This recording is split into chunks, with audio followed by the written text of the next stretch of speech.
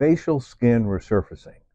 We use a fully ablative CO2, that means carbon dioxide laser. And what we do differently with the CO2 laser to make it ablative is that we vaporize the top layer of the tissue. And when we do that, new tissue forms underneath, and also heat gets put down to the collagen fibers down deep in the skin, which then retract. This one gets the best results.